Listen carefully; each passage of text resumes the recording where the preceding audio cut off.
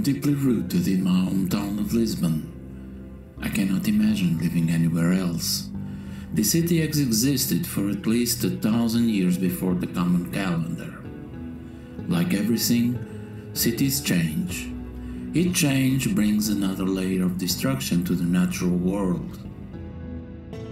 As we move further and further away from our primordial connection to the soil, we become closer and closer to the synthetic material we create, and less human in the process.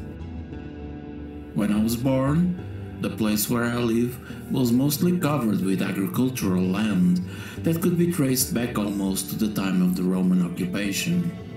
But then, little by little, farms were sold and buildings began to appear and spread. In just 50 years, the landscape had changed dramatically.